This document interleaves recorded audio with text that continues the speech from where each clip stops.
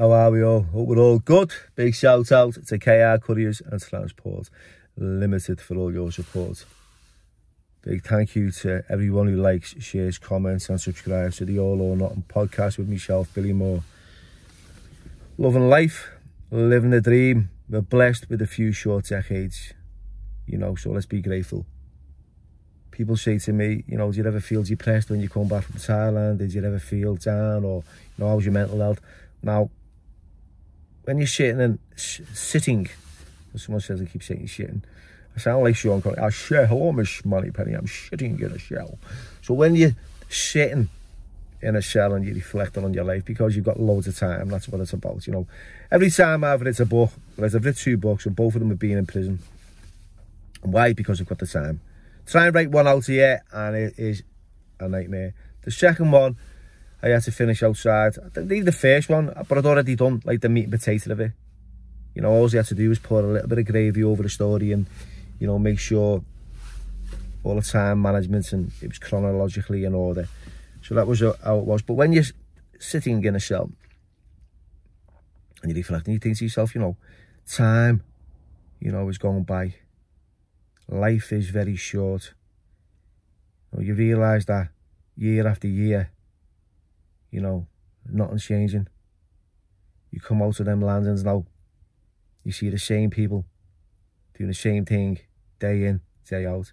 And that jail smell, it stinks, it's horrible. So when I came back from Thailand, and although it was barbaric and it was austere and, it was very difficult to understand what I'd witnessed and was subjected to. I just had to carry on with life. And using drugs was a way out. It was an escape. It buried a lot of the pain. It buried a lot of the memories. But they always resurfaced once I stopped. So I had to stop and then I had to deal with all that shit. And that's the only way you're going to grow. That's the only way you're going to heal. Is when you've got years and years of trauma. Right? If you keep drinking and using and escaping from it, it'll never go away. It'll always haunt you.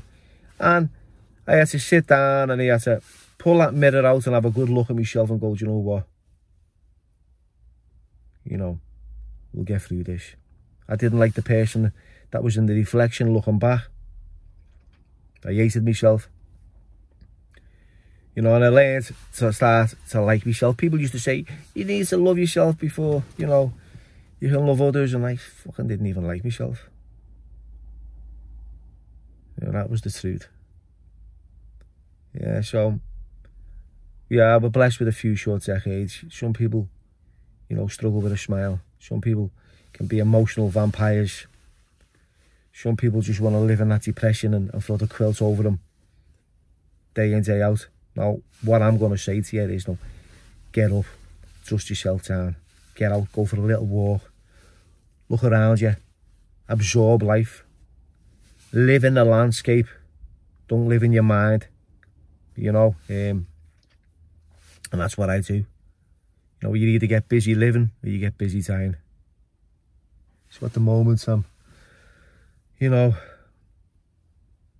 enjoying my freedom. I'm going to say my freedom. I'm enjoying the freedom from active addiction because I'm not chained to a chemist anymore. I haven't got a letter off the Pope just to go on holiday, because that's what it was like. We weren't gangsters when we were using. You don't find any gangsters in the methadone line. You end up with relationships with toxic, codependent, partners, chemical lovers, using partners. You've got nothing in common apart from using. And I've done some crazy things while I've been on the crack. I've actually, years ago, the crack was crack. It's not like it is today. And it was like, I was smoking, like copious amounts of crack because it took me to fucking rock bottom. That's what it does. Heroin, you can kind of manage, you can get through it. You don't need as much. But that crack, fuck that. Cocaine. Wow. You know, the most expensive drug on the planet, and you've got to share it with someone. Yeah, all right. Yeah, sound. You know, you get a little pebble, a little rock. You smoke it and you want more. You've got that rock eye. You're on the floor because you think you dropped a crumb. You know, you end up smoking toast and toenails and pieces of glass, and you know, you'll even look in other rooms thinking you've dropped it in there when you haven't even been in there. That's how mad it is. It's crazy. You know, psychosis. Yeah, anyway. So, my life, you know, I ruin myself. I've destroyed myself physically in a few ways. I've come off a motorbike and I've ended up in hospital in a third world country after being rushed there in a wheelbarrow with, you know, half me guts sloshing about. You know, I had 1,000 methamphetamine tablets in my pockets. I remember these two Laotian soldiers walking in with AK-47s with banana clips in them. I'm on the floor, you know, blood everywhere. Got this Irish fella who saved my life, don't know his name, never met him since. But I'm really grateful for him being there, because I would have been dead.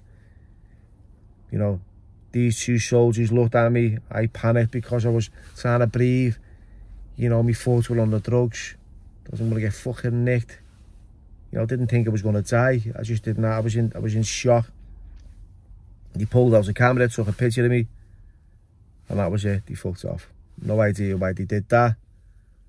You know, I could only think it was because, you know, if a dead died, they had evidence to say that, you know, they'd come and see me or to show the embassy. I haven't got no idea. But anyway,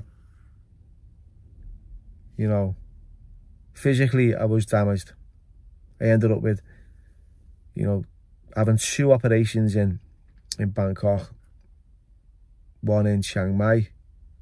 Then I flew back to the UK after 3 years and had one in St George's in London. I was in Wandsworth prison on a repatriation. You know, I've got a scar that stretches from one part of my back right the way around to my stomach. You know, you got to understand, you know, I had a Honda 50 Wave fly in the air, land the chassis on my chest, breaking ribs, punching in my lung. I had a handlebar go right through the side of my stomach. Right through the side of my stomach. It was horrific. How I survived, I don't know. But yeah, so that physically, and you know, I've ended up with cancer, hepatitis, because of I was fighting in Thai prisons. I ended up with hepatitis. So I was on hepatitis C. I had cancer treatment, chemotherapy for 6 months. That was horrendous. I went from 16 stone, dropped down to 9 stone. All my hair fell out. You know, it was in a bad way. And then I had interference treatment back to back after the cancer. That was a fucking nightmare, trust me. They said, you know, we don't suggest you do this. But I thought, you know what, let's just go for it. I'm not going through, you know, a whole load of shit again. Just let's go through one hit of it all. You know, and I braved it and I went through it, and I cleared the cancer, you know, I cleared the hepatitis C.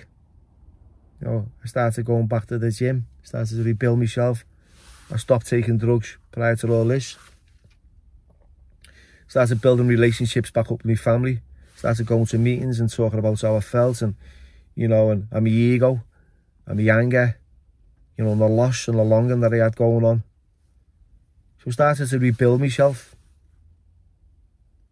You know, then I thought about what can I do, you know, for the community that I've destroyed.